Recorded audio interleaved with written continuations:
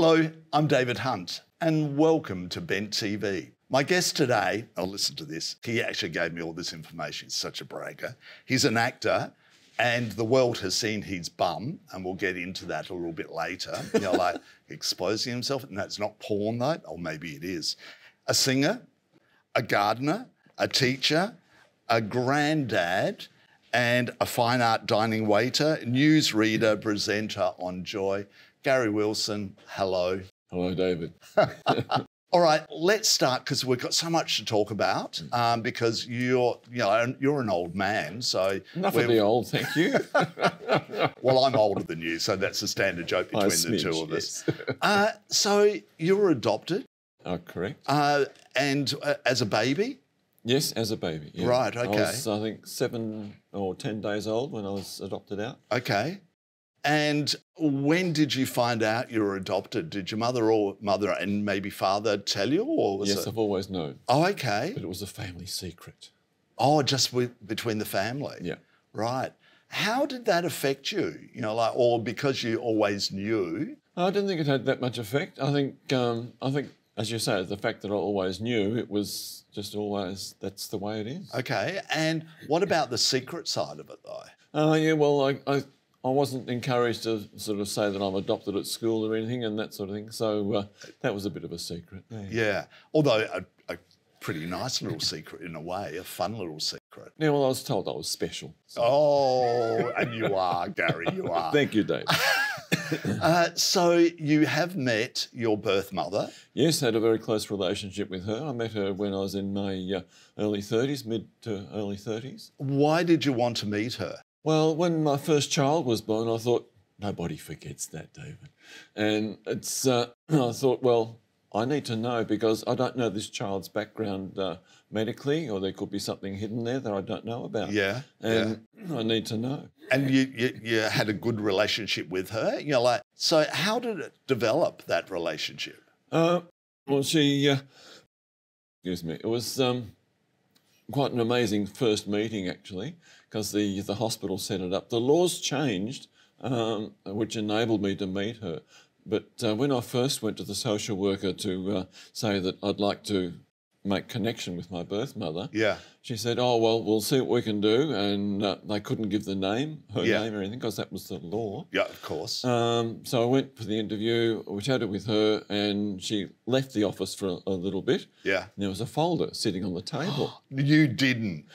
I was too honest, David. I was just far too honest for my own good. She actually left it there for me to have a look at. Oh, okay. And I didn't, because I was being an honest person. That was a government document. Yeah. So I didn't go there.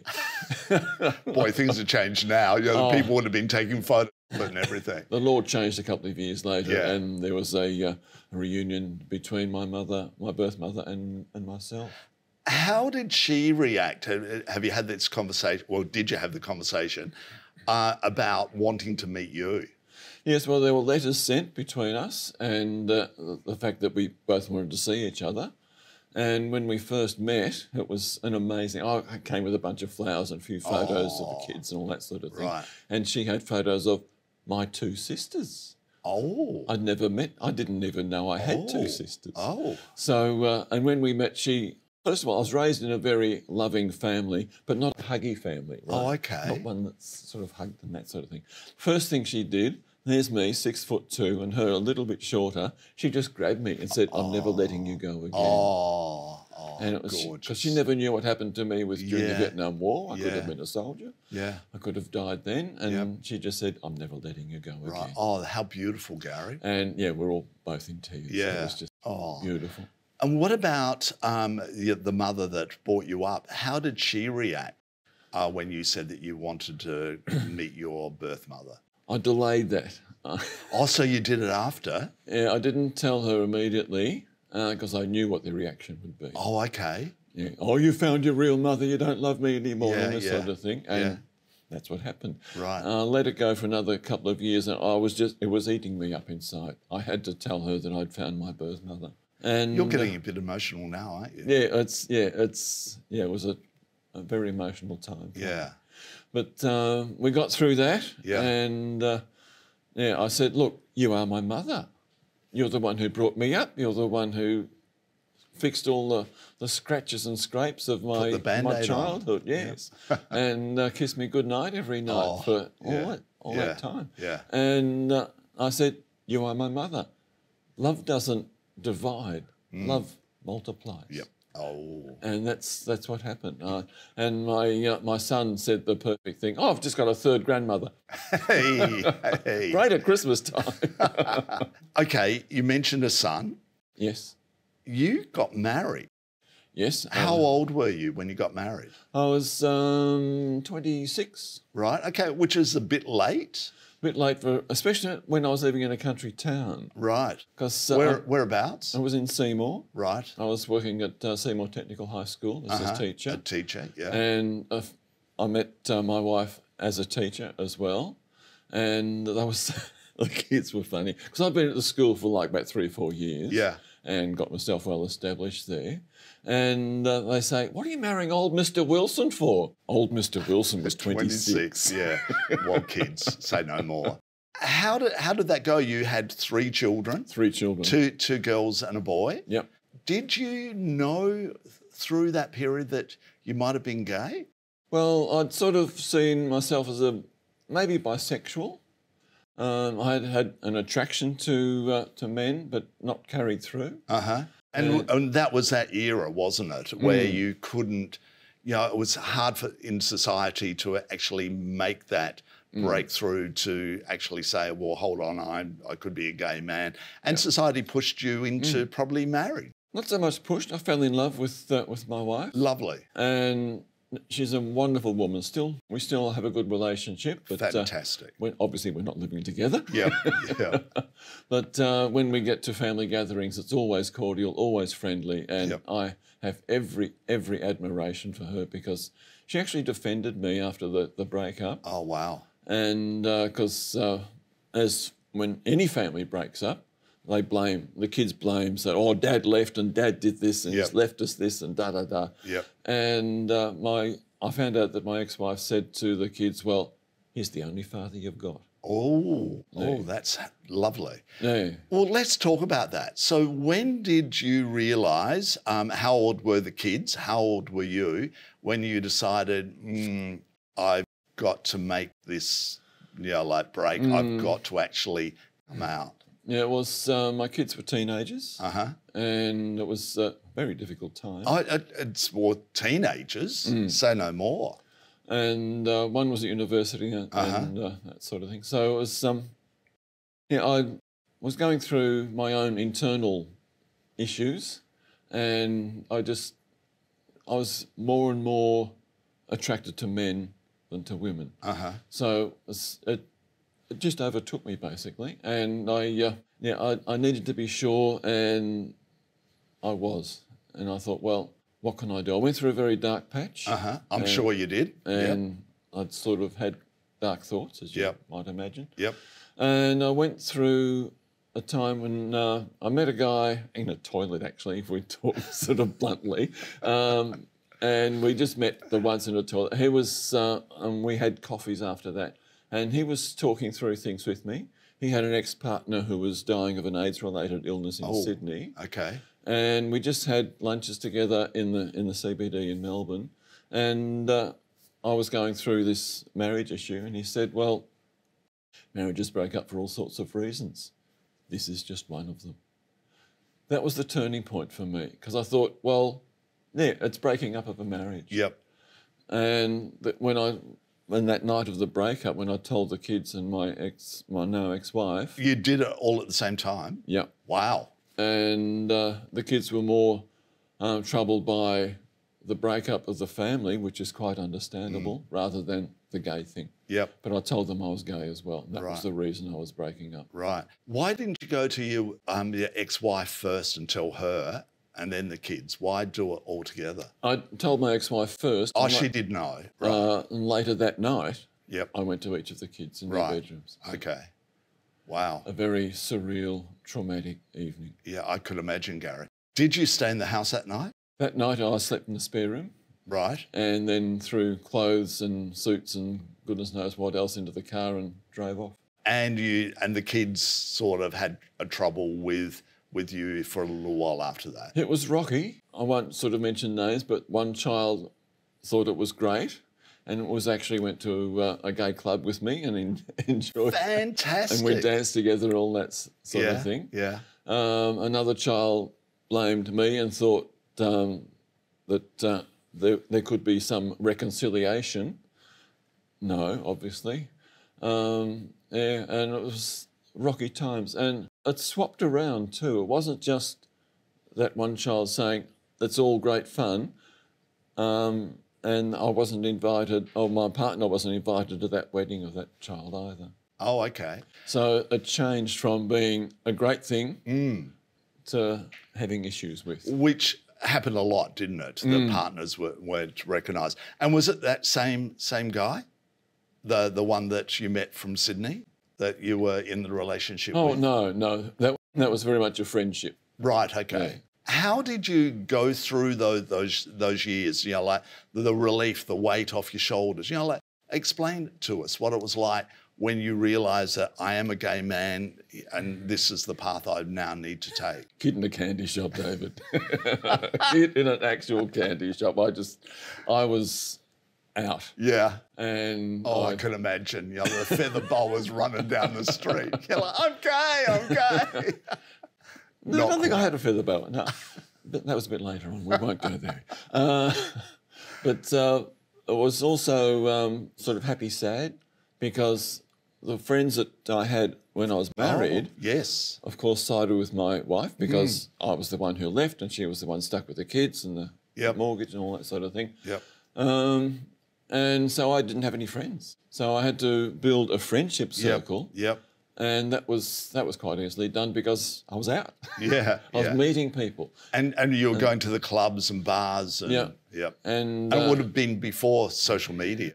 Yeah. Yeah. And just joining things. I think that's a thing that a lot of people who come out don't do, or especially back in that day, that they didn't sort of join things. And I think it's so important if you're coming out and you haven't got that friendship circle, join things. There's plenty of clubs, everything from sporting clubs. I went to a gay canasta club once. Oh my God, you are so gay. You are so gay. It was, so the things are out there and all you need to do is take that step and get out there. Yeah. Can be hard for some people though, but obviously you were, like smart enough to do it. What about in your teaching life as a teacher? Did you come out there? Not as a secondary school teacher, but I did TAFE teaching as well, and definitely as a TAFE teacher because they're all adults. And there was... so you would openly say, like... My partner and I, my boyfriend, or I've been to a gay club last night and had a great time and that sort of thing.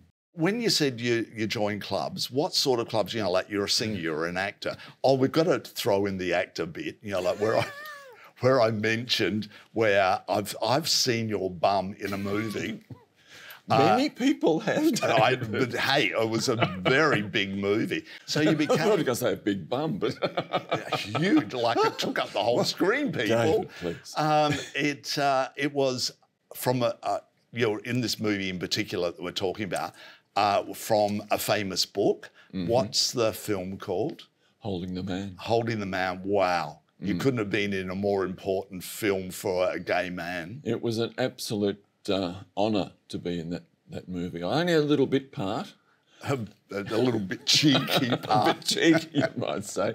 There were two shots of me. One was when I was walking down the corridor hanging onto a drip thing. Because you were an AIDS patient in a hospital. Acting out as an AIDS patient. Yep. And that was the first scene you saw of me with Anthony LaPaglia sort of walking past me. And then there's a face-on shot as I'm sort of walking back the other way. Right. So my face actually got onto the thing. And I'm in the credits.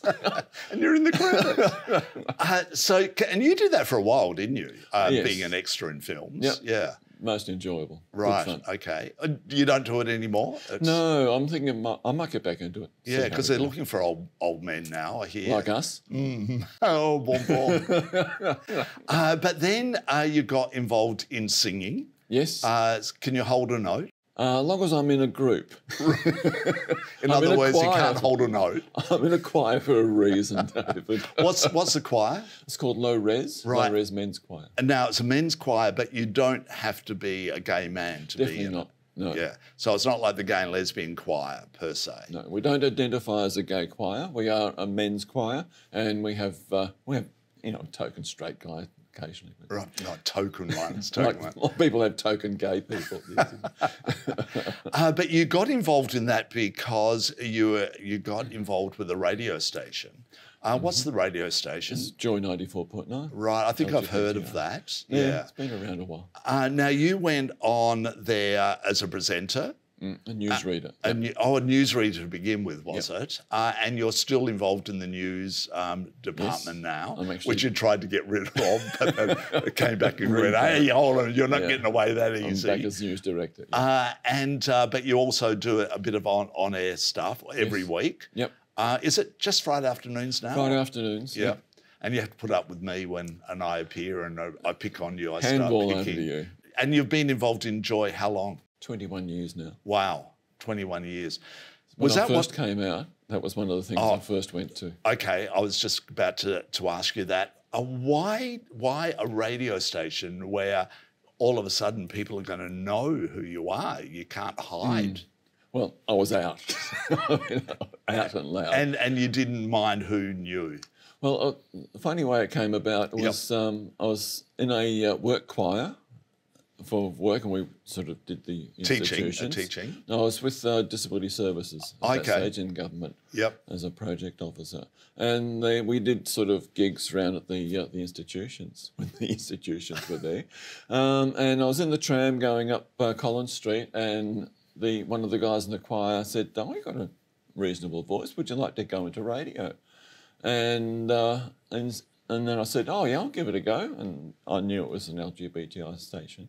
And inside, did you know about it before? No, you didn't know. No. Yeah. And inside, one of my life's ambitions was, "Yes, I'm going to be on radio. Yes, yes, yay!" So I just kept my cool. Said, "Yeah, I'll give it a go." 21 years later. And why the news department? That's where the vacancy was. So you weren't that interested in the news per se. Was where the vacancy was. I've been a bit of a news nut anyway. So I've always followed news and kept up with things. Well, and I even made a comment to you the other week that I'd been picking on you before, and then I heard your last news report before I was on air, and you did a really good job with compassion, but with a sense of humour. It was a very good news read, so congratulations on that. Thank you. Well, we need to get the serious news across, but yep. Let's have a bit of a laugh as well. Yeah, exactly. And that's what Joy is about. But then, unfortunately, just the general show that you do on Joy is pretty bad, and they put you on. No, I'm joking. Yeah, well, I could say something about other people's shows too, but I don't. I'm not that sort of person. Oh, I am. But the interesting thing, you've had quite a few little ventures along the way at Joy, and that's a really good thing, because you had a gardening show at one stage, didn't you? Yes, I still do a gardening segment, but there was an actual show I did with Andy Kay, and that was a lot of fun. Yeah. Because I like my gardening. You do. Now, like many years ago, you lived in an apartment, and then you had a house where a garden, and I came there a couple of times, and it always was a nice garden, and that's where the real interest got going, wasn't it? Well, that's where I could actually get my hands in the dirt and then really enjoy myself. Yeah. So what happened? Because then you sold that house. You now live in an apartment. Plants? Have you got any? I've got 2 balconies and they're well forested. Okay. And one of the things that attracted me to the apartment block was they have a community garden. Oh. And on the roof, or no? In the sort of the open area in the on the middle or something. In the middle of the apartment block. Right. And it's great. I love it. Yeah, and that would actually, get you involved with other people, getting to know the other people in the apartment block as well. Good. Here you are, you've got your choir that you sing in, and over the years you've played a bit of sport as well. So what is it? Stiletto running? And, no, it's actually volleyball. Right. And I was in a competitive volleyball before I I came out. Yeah. And one of the ways to socialise was to join the Spikers, the gay volleyball team. And they're very popular too, aren't they? They're great. Yeah, great group. And why don't you still play with them? I'm got a bit older. You're too old, and they Not too old though, a little bit older. A little bit older. Too old, and they push you out the door. Now, like, no, see you, mate. See ya. They're very accepting of any age group. They'd even have you, Dave. Hey, they must be really desperate. So you know, like here you are. You've had the sport, and you know what I really enjoy is that you've actually done so many things on this journey of being a gay man. You know, like you really have done. So congratulations on that, because as you said, a lot of people just sit there and go, I don't know what to do, you know, like, and how do I get involved? So there's the choir, there's joy, there's so many other little bits and pieces that you're involved in. Is there anything that you've thought to yourself, I still want to do that? Not really. Really? I live a very fortunate life, and I'm very happy with life at the moment. Right. Oh, good. Well, that's a good thing. What about travel? You like to travel? You get overseas. I do. You've got a son that lives overseas. Is that right? Yes, my son lives in Switzerland. Right. And how did he end up there? Just out of interest. It's his job. Right. Okay. Yeah. Wow. So, he was headhunted and got to Switzerland. He was in Sweden. Yeah. And then moved to Zurich. Right. And have you visited him there? Yes. Yeah. And you're going back again? Definitely. I plan to this year. Right. And my ex-wife's there at the moment. Right, and, okay. She beat me to it. She beat you to it? Right.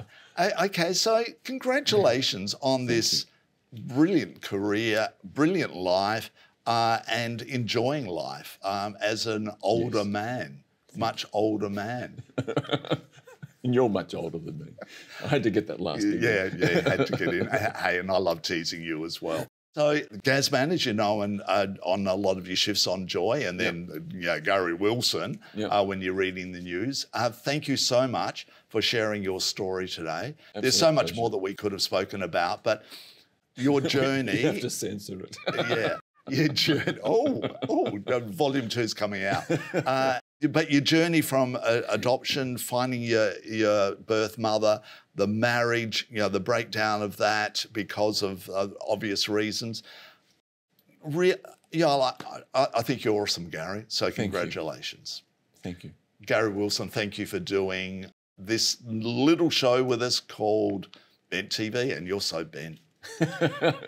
And proud of it. And proud of it. I'm David Hunt, and we'll see you again real soon. See you later.